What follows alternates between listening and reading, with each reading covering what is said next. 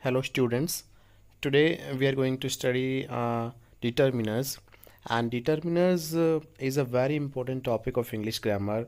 Usually we see that in CBSE grade 9, 10th and 11th this is a part of their syllabus. Though in 12th standard it is not a part of their syllabus, but still it is equally important, and it is given in the earlier classes also. So students, we are going to cover this topic comprehensively here. So before we start the discussion of determiners, I would like you to go through these sentences. He wants to be a cricketer. This book is mine. He is my brother. And there is some water in the pot. So students, you will identify some of the words being in red here. So some of the words are written in red and rest of the words are written in black. So just notice one common pattern, that whenever whenever the word written in red appears, just after that word there is a noun. जैसे कि पहले sentence में क्या है students, he wants to be a cricketer, तो आ के बाद एक क्रिकेटर जो है एक नाउन है. Similarly this book is mine, this के बाद जो बुक है वो भी एक नाउन है. ही इज़ माई ब्रदर, माई के बाद भी देखिए नाउन आ रहा है, ब्रदर जो है वो नाउन है. And there is some water in the pot, and after some also there is the word noun, water is also noun. तो एक पैटर्न फॉलो ये हो रहा है कि ये इन चारों वर्ड्स ने एक ऐसी पोजीशन फिक्स कर दी है, इन्होंने ये बता दिया है कि इनके जस्ट बाद अब नाउन आने वाला है. So these words are called determiners. Determiners are those words which fix the position of a noun.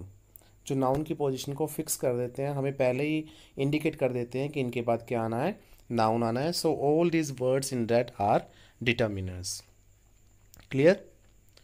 After that I'll tell you the types of determiners.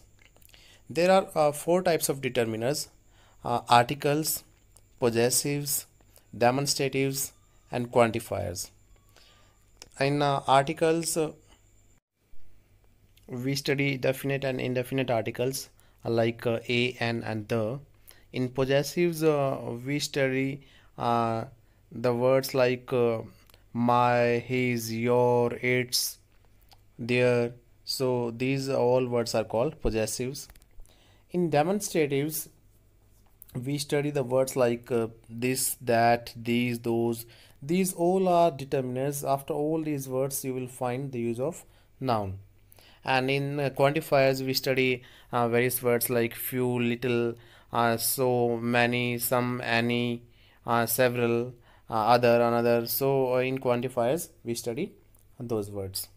So today we will start our discussion with the articles.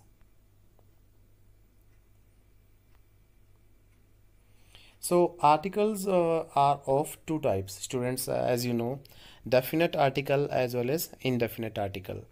तो definite article में हम एक article जो study करते हैं that is the, and indefinite article में जो हम study करते हैं those are 2 articles a and n. तो देखिए definite का मतलब क्या होता है कि the जो है वो particular objects और persons के लिए use होता है.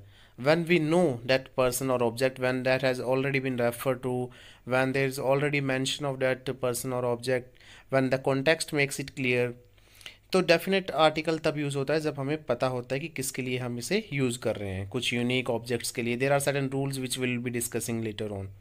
और इनडेफिनेट आर्टिकल जो होते हैं ए और एन, इनके यूजेस तो सेम है, बट ए और एन का डिपेंड इस पे करता है कि इसके बाद जो नाउन, सिंगुलर नाउन से पहले ये यूज़ होते हैं, एंड इसके बाद जो नाउन आना है वो उसका साउंड क्या आ रहा है, क्या वो साउंड एक वोवल का आ रहा है या फिर एक कॉन्सोनेंट का आ रहा है. और ए और एन किसी डेफिनेट ऑब्जेक्ट या पर्सन की तरफ पॉइंट आउट नहीं करते, इनका मतलब कोई भी हो सकता है. We are not पर्टिकुलराइजिंग anybody here. तो द का केस देखिए students, the is weak form of that. जैसे अगर मैं बात करूं दैट बुक, मतलब मुझे पता है मैं किस बुक की बात कर रहा हूं, तो इसी तरह द उसी का ही एक वीक फॉर्म है. एंड सिमिलरली ए और एन जो है वो वीक फॉर्म है वन के. if I say one person means that I do not know that person. one person कोई भी हो सकता है, एनी टॉम डिक और Harry can be that person. तो मैं उसको पर्टिकुलराइज नहीं कर रहा हूँ, मैं एक डेफिनेट पर्सन की बात नहीं कर रहा हूँ। तो ये वन का वीक फॉर्म है, ए और एन, और जो द है वो दैट का वीक फॉर्म है। And now very important point that the can be used before singular nouns, plural nouns और and uncountable nouns। देखिए काउंटेबल नाउन्स में हम दोनों को स्टडी करते हैं, singular as well as plural nouns, and then there is uncountable nouns. तो देखिए सिंगुलर नाउन्स आपको पता ही है, जो सिंगुलर हम बातें करते हैं जो ऑब्जेक्ट्स की, वो सिंगुलर नाउन्स हैं जिनको काउंट किया जा सकता है, वन जो है। और प्लूरल जो मोर देन वन है वो किस में आ जाते हैं, वो प्लूरल नाउन्स में आ जाते हैं। अनकाउंटेबल जिसे हम काउंट ही नहीं कर सकते, like water, wind, milk, so these all are called uncountable nouns. So the use किया जाता है इन नाउन से पहले, singular, plural and uncountable nouns. And use होता है केवल सिंगुलर नाउन से पहले, ये प्लूरल नाउन से पहले यूज कभी नहीं होगा और अनकाउंटेबल नाउन से पहले भी कभी यूज नहीं हो सकते। ए और एन सिर्फ सिंगुलर नाउन से पहले ही यूज होते हैं। One more important thing to note here is that, इसका मतलब ये नहीं कि जहां भी सिंगुलर नाउन्स, प्लूरल नाउन्स या अनकाउंटेबल नाउन्स आए उनसे पहले द या ए और एन लगेंगे ही। That means that when ever they are required to be used, if we have to use any of these articles a, an or the, then the use of these articles is governed by these rules कि कौन सी noun से पहले कौन सा article आता है। इसका मतलब ये नहीं है कि हमें हर जगह आर्टिकल लगा देना है जहां इसकी ज़रूरत हो, only in those cases. And the next thing is that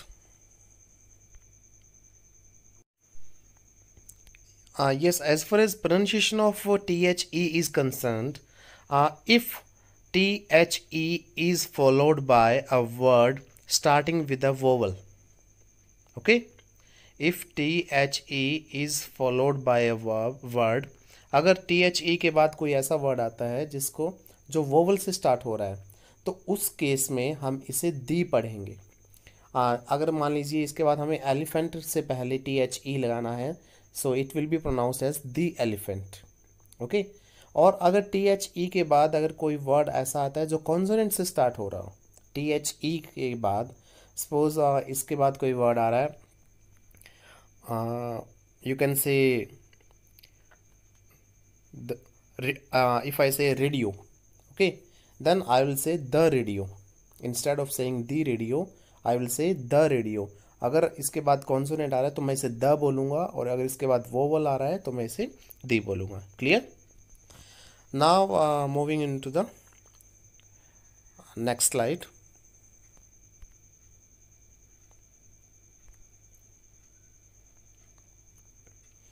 Yes, students. If I talk of A or N, then sound matters, not the spelling or not the first word. Usually we are taught that if a word starts with a vowel, then that word takes N before it, and if a word starts with a consonant, then that word takes A before it. But it is not the case always. It is the sound that matters, not the spelling. So have a look at these few words. A plus consonant sound and N plus vowel sound. So I have taken a few examples here. A one-day match, an only child.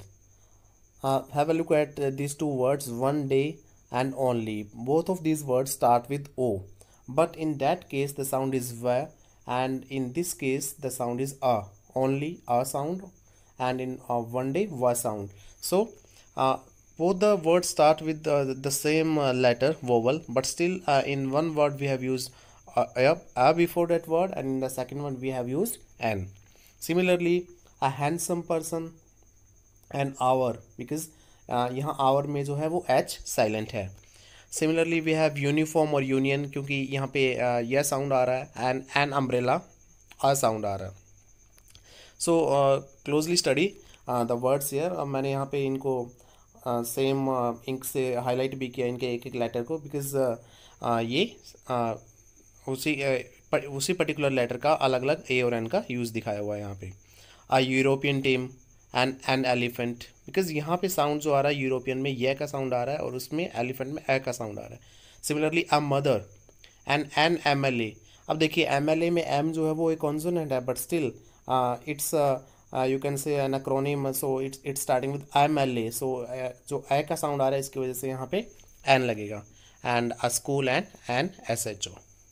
Okay, so the main thing here is that sound of the word matters, not the spelling. हो सकता है कि वो vowel से start हो रहा हो फिर भी कॉन्सोनेंट की साउंड आ रही हो सकता है वो कॉन्सोनेंट से स्टार्ट हो रहा हो फिर भी वोवल की साउंड आ रही हो। हमें साउंड को ध्यान में रख के जहाँ भी वोवल की साउंड है उससे पहले एन लगाना है, एंड जहाँ भी कॉन्सोनेंट साउंड है उससे पहले we have to use A. Clear?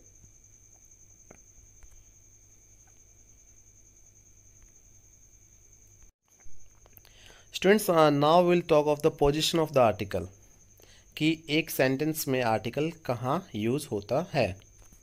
So let's study some rules. Before a noun, we can insert an article before a noun. For example, he is a doctor. Here doctor is a noun and the word in red is an article, that is a. So he is a doctor, we have used an article before a noun. Secondly, before a qualifying adjective. Suppose if an adjective qualifies a noun, then before that adjective we use an article. For example, Alexander was a great warrior. So warrior here is noun, students. Great is an adjective that qualifies the noun warrior, and before that adjective great I have used a. Okay, so before a qualifying adjective also we can add an article. Third one is before an adverb which comes before a qualifying adjective. Before an adverb which comes before a qualifying adjective. So let's study this example. This is a really beautiful painting. Okay, so listen carefully. Painting is a noun, beautiful is an adjective that is qualifying the noun painting, and really is an adverb that is qualifying the adjective beautiful. तो देखिए जो beautiful adjective है इसे adverb जो really है वो qualify कर रहा है, तो इसका मतलब कि एक ऐसा adverb से पहले भी हम article यूज कर सकते हैं जो एडवर्ब क्या कर रहा है, एक क्वालिफाइंग एडजेक्टिव से पहले आ रहा है। Clear? Then is sometimes after the adverb. तो कई बार हम आर्टिकल एडवर्ब के बाद भी यूज करते हैं। देखिएगा इस यूज को, this is quite a different version of the story.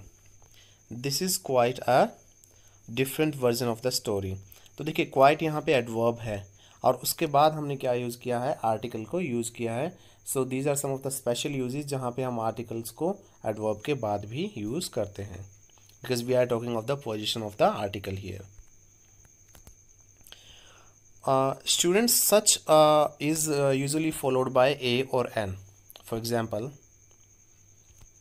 He is such a great athlete, you are such an idiot. Okay, he is such a great athlete, this is such an he is such a nice fellow. Okay, you can take many more examples, and in such case we are using a or n just after such. And all and both are followed by the. Usually after all or both we use the article. For example, all the players are ready. All the players are ready, and both the persons are brave. So clear? So all the words are highlighted in red are articles. Students, now we will study the uses of indefinite articles a or n. तो जैसा आपको बताया कि a और n हैं वो indefinite articles हैं, मतलब वो किसी definite object को, definite person को indicate, किसी को point out नहीं करते। So now we are going to study the uses of indefinite articles. To describe or classify. To describe something, to classify something, we use indefinite articles like this is a lovely day. Suppose it's a lovely day and it's a day to be outdoors, not to be the indoors. And if I want to express my feeling about it, if I want to describe this day, तो मैं ये कहूँगा कि this is a lovely day. तो मैंने इसे describe किया, मैंने आर्टिकल यूज़ किया। और अगर मैं किसी पर्सन को क्लासीफाई करता हूँ या डिस्क्राइब करता हूँ, मान लीजिए कि if there is somebody who is pacifist, who does not believe in wars, who wants to avoid all sorts of wars, तो उस पर्सन के लिए भी मैं कहूँगा he is a pacifist. Pacifist वो होता है जिसे शांति पसंद होती है, जिसे युद्ध पसंद नहीं होते। तो किसी को डिस्क्राइब और क्लासीफाई करने के लिए मैंने आर्टिकल यूज़ किया है। The second one is to mention something for the very first time. Students, if we are narrating a story और in what ever situation we are, और अगर हम किसी भी बात का पहली बार किसी ऑब्जेक्ट का मेंशन करते हैं, सिंगुलर कोई ऑब्जेक्ट है, सिंगुलर कोई नाउन है, तो उसके लिए हम इनडेफिनेट आर्टिकल्स में से कोई एक यूज़ करते हैं, ए और एन। यूजेस दोनों के सेम रहेंगे, ए और एन के, और वो डिपेंड करेगा कि साउंड कौन सी आ रही है। जहाँ पे साउंड वोवल की आएगी वहाँ एन लग जाएगा, अदरवाइज वी विल यूज़ ए। तो देखिएगा, there was a house on the top of a हिल। तो देखिए, suppose I am telling this story to somebody, and मैं ये कह रहा हूँ कि there was a house on the top of a हिल। तो यहाँ पे पहली बार हाउस का जिक्र हुआ है, पहली बार हिल का जिक्र हुआ है। तो इन दोनों से पहले मैंने क्या यूज़ किया है, ए को यूज़ किया है। Suppose if the second time in the second line if I want to continue with the story, तो मैं कहूँगा कि the house was very large. The house कहूँगा इस बार में, क्योंकि पहली बार उस हाउस का जिक्र हो चुका है, ए मैंने लगाया था वहाँ पे, और अब दूसरी बार अगर मैं बात करने जा रहा हूँ, इसका मतलब मुझे और जो सामने वाला सुन रहा है स्टोरी को, उनको दोनों को क्लियर है कि अभी अभी जो हाउस मेंशन हुआ है उसी की बात हो रही है, इसलिए वो पर्टिकुलर बन गया अब। इसलिए हम द को डेफिनेट आर्टिकल कहते हैं। सेकेंड टाइम में से द कहता, हिल को भी मैं द बोलता फिर सेकेंड टाइम अगर मैं यूज़ करता। Clear? Next is in the sense of every. देखिए, ए और एन का एवरी के मीनिंग में भी यूज़ हो सकता है। For example, he gets an allowance of ₹5,000 a month. तो कहते हैं कि उसे हर महीने 5,000 रुपये का अलाउंस मिलता है। तो अ मंथ का मतलब एवरी मंथ, तो इस सेंस में भी हम ए और एन का यूज़ कर सकते हैं। Next is in the sense of same. देखिए, सेम के सेंस में भी इसका यूज़ किया जा सकता है। कैसे? Birds of A feather flock together. तो देखिए, आपने ये सुनी भी होगी ये सेइंग कि एक ही थाली के चट्टे बट्टे, कि birds of A feather flock together. A feather का मतलब होगा सेम फेदर के। ठीक है, तो इस सेंस में भी इसको यूज़ किया जा सकता है।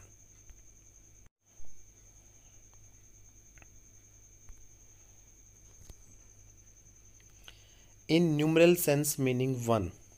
तो देखिए, मैंने आपको बोला कि जो ए और एन है वो 1 का ही वीक फॉर्म होते हैं, तो ये 1 के सेंस में भी इन्हें यूज़ किया जा सकता है। कैसे?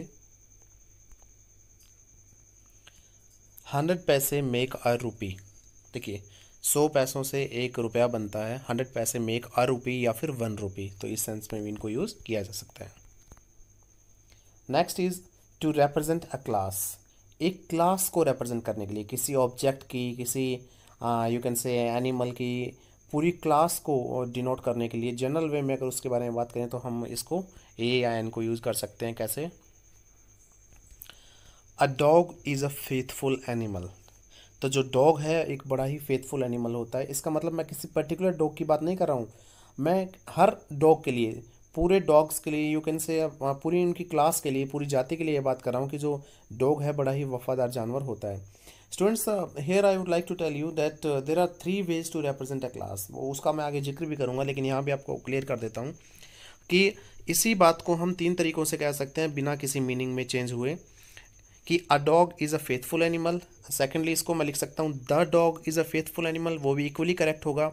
और थर्ड मैं इसका प्लूरल बना के लिख सकता हूँ dogs are faithful animals.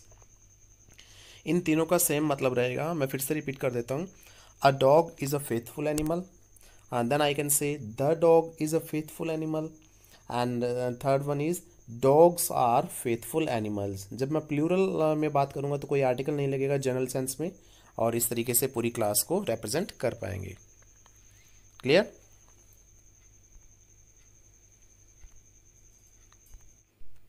Next use is to generalize the proper noun.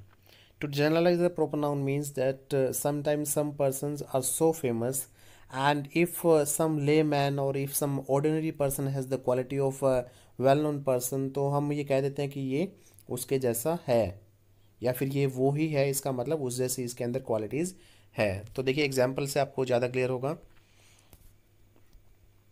He is a Kohli in the making. Listen, Kohli is a very, you can say, great cricketer, Virat Kohli. And हम पता है कि विराट कोहली के नाम से पहले या फिर किसी भी इंडिविजुअल के नेम से पहले हम कोई आर्टिकल नहीं लगाते प्रॉपर नाउन में। बट इफ़ आई से he is a Kohli in the making, तो यहाँ पे कोहली का मतलब every individual who plays like Kohli, या फिर every person who has the qualities of Virat Kohli, जो कि कोहली के जैसा इतना अच्छा खेलता है, या every good cricketer you can say, जो बहुत अच्छा क्रिकेटर है, कोहली के जैसा जो खेलता है। ही इज़ अ, कोहली के स्टाइल से खेलता है। He is a Kohli in the making, मतलब वो जो आने वाला टाइम का कोहली है। ठीक है, तो यहाँ पे मैंने इसको आर्टिकल लगाया है। ही just did a Jackson there. देखिए ये एक और इम्पोर्टेंट यूज़ है। Michael Jackson, you might have heard his name, he was a very you know famous dancer. तो माइकल जैक्सन के जैसा मान लीजिए कोई स्टेप कर लेता है, तो मैं ये कह दूंगा कि he did a Jackson there, मतलब उसने अभी जैक्सन के जैसा स्टेप किया। तो in this way also, this is also very interesting stylish use of English. तो इस तरह से भी हम एक आर्टिकल किसी के नाम से पहले यूज़ कर सकते हैं। और अगर मैं चलो कोहली की बात लेके करता हूँ कि if somebody plays a cover drive like Kohli, then I can say that he did a Kohli there, मतलब उसने अभी भी कोहली के जैसा खेला। तो उसका मतलब ये होगा। Clear. Next is in the sense of any. तो देखिए एनी की सेंस में भी इसे यूज किया जा सकता है इंडेफिनेट आर्टिकल को। He did not speak a word. He did not speak a word means he did not speak any word. सो ये भी एक सेंस बन जाती है इंडेफिनेट आर्टिकल की। Before a proper noun to refer to some stranger. हम किसी proper noun से पहले किसी स्ट्रेंजर को रेफर करने के लिए इसका यूज़ कर सकते हैं। यूजुअली मैंने आपको बताया कि प्रॉपर नाउन से पहले या किसी के नेम से पहले हम इसे यूज़ नहीं कर सकते, but there are some scenarios in which we can use this. How? A mister Mehta has come.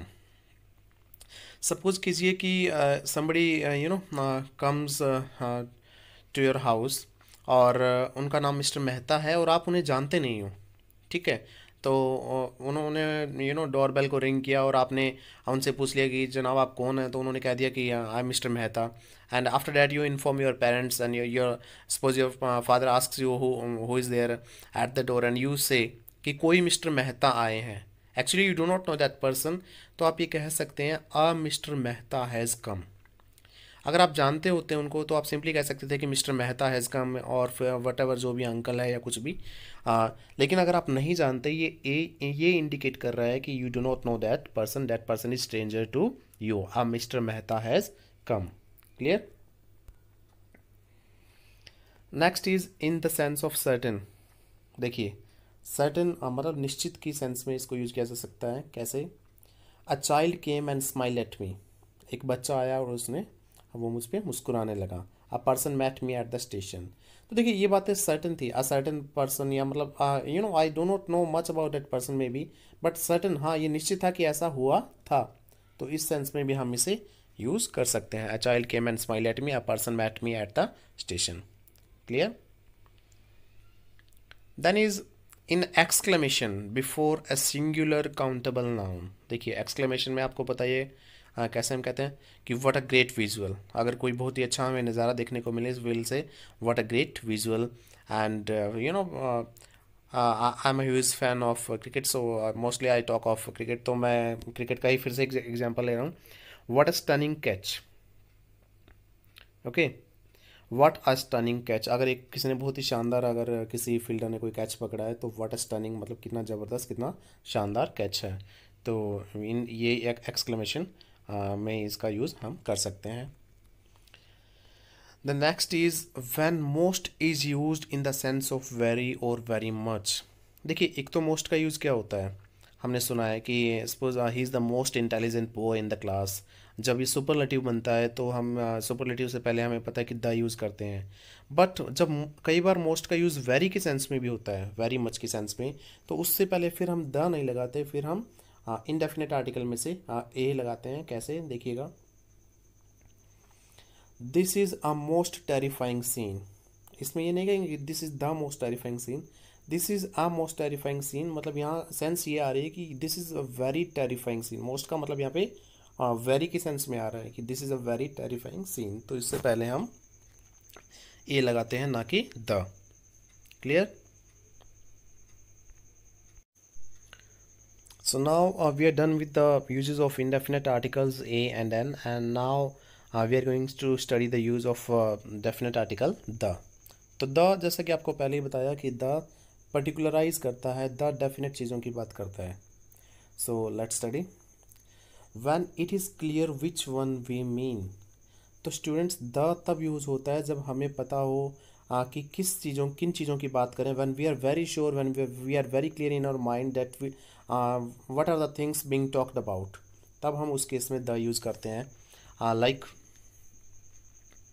देखिएगा, this can happen in 3 ways: bye repetition, when only one thing is there, when the thing is unique, you can say, and the third one is phrase or clause after the noun makes it clear as to which is the thing we are talking about. तो देखिएगा, ये 3 तरीक़ों से हो सकता है कि हम किन चीज़ों की बात कर रहे हैं। पहला होता है जी रिपीटेशन। रिपीटेशन से कैसे आप बात करेंगे, मैंने आपको पहले भी एक एग्जांपल लिया था। There was a house on the top of a hill, the house house the merchant was a very nice fellow. तो देखिएगा, there was a house on the top of a हिल, तो पहली बार हाउस का जिक्र हुआ, हमने क्या किया, ए यूज़ किया। और द हाउस द मर्चेंट, अब दूसरी बार कि एक पहाड़ी पे एक घर था और उस घर के अंदर एक मर्चेंट रहता था, तो द हाउस दोबारा मैंने यूज़ किया। इसका मतलब क्या है कि अभी अभी जो मैंने बताया कि पहाड़ी के ऊपर जो घर है उसी के अंदर वो मर्चेंट रहता था, मतलब मुझे पता है किस घर की बात हो रही है, जिसका मैंने अभी भी जिक्र किया है। पहली बार जिक्र करूँगा तो वो घर मेरे लिए न्यू था, और दूसरी बार जिक्र करूँगा, इसका मतलब हमें पता है किस घर की बात हो रही है, मतलब पर्टिकुलर हो गया है वो, तो इसके लिए हमने द यूज़ किया। अब देखिए, मर्चेंट मैंने यूज़ किया, मर्चेंट से पहले आ यूज़ किया क्योंकि वो पहली बार बात हो रही है मर्चेंट की। अब उससे नेक्स्ट लाइन में मैंने लिखा है कि the merchant was very nice fellow. That means अभी अभी जिस मर्चेंट का जिक्र हुआ जो उस पहाड़ी के ऊपर वाले घर में रहता था, वही merchant nice fellow. That means I have use the, क्योंकि हमें पता चल गया है कि पहले उसका जिक्र हो चुका है, तो द मर्चेंट हमने यूज़ किया कि हम पर्टिकुलर उसी मर्चेंट की बात कर रहे हैं। तो एक तो रिपीटेशन से होता है कि डेफिनेट बनती है चीज़ें। When only one is there, okay. तो देखिए यहाँ कुछ एग्जांपल्स लिए मैंने। A car stopped and the driver got out, एक गाड़ी रुकी और ड्राइवर उससे बाहर निकला। द ड्राइवर यूज़ किया। अब देखिए ड्राइवर कौन सा, वो जो गाड़ी रुकी है उसी का ड्राइवर होगा। डैट मीन्स एक ही ड्राइवर हो सकता है वहाँ पे। तो a car stopped and the driver got out, तो हमें पता है कि जो गाड़ी रुकी है उसी का ड्राइवर है। वन ओनली वन पर्सन और ऑब्जेक्ट इज़ देयर, तो उस केस में भी हम पर्टिकुलर मान लेते हैं, उसे द यूज़ करते हैं। Suppose if I go to a restaurant and I say to receptionist or some other person, could I talk to the manager? Could I talk to the manager? तो देखिए उस restaurant के manager की बात ही कर रहा हूँ, वहाँ पे एक ही मैनेजर होगा और उसी से बात करनी है मुझे, तो उस केस में भी मैं मतलब पर्टिकुलर द यूज़ कर रहा हूँ क्योंकि एक ही है वो पर्सन वहाँ पे और सबको पता है कौन सा मैनेजर है। एंड मतलब मुझे ये नहीं पता हालांकि कि वो मैनेजर में भी शायद मैं उसको ना जानता हूँ, लेकिन बात तो उसी रेस्टोरेंट के मैनेजर की हो रही है ना, उस सेंस में ये पर्टिकुलर हो रहा है। Getting it? Next is the PM is to address the nation tomorrow. The PM, if I से the PM, these days I mean our honorable prime minister has addressed the nation quite a few times lately due to this corona pandemic. But the PM is to address the nation tomorrow का मतलब क्या है, एक ही PM है हमारे देश के, उन्हीं की बात हो रही है and it is crystal clear. तो when only one thing is there और उनकी बात होती है तो उससे पहले हम द यूज़ करते हैं। The third one is students phrase और close after the noun makes it clear. जब नाउन के बाद कोई फ्रेज या कोई क्लोज हो और वो ये क्लियरली बता रहा हो कि किसकी बात हो रही है। Clear? The person sitting next to me, मैं सिंपली कहूँ द पर्सन, कौन सा पर्सन भाई, वो जो कि मेरे पास बैठा है, the person sitting next to me. तो इसका मतलब क्या हुआ, पर्टिकुलर कर दिया मैंने कि the person sitting next to me, उसी की बात हो रही है। उसके बाद ये फ्रेज आया है जो इसे पर्टिकुलर कर रहा है। And the second sentence is the boy in red shirt is my classmate. The boy, कुछ पता नहीं चल रहा, बट इफ आई से the boy in red shirt, कि वो लड़का जिसने रेड शर्ट डाली हुई, इसका मतलब मैंने पर्टिकुलर कर दिया ना कि पता चल रहा है कौन से लड़के की बात हो रही है। तो फ्रेज और क्लोज जो है बॉय के बाद इन रेड शर्ट ये क्लियर कर रहा है, डेफिनेट बना रहा है, तो इसलिए हमने द यूज़ किया। सो in this case also will use the. So that means we use the when it is clear which one we mean.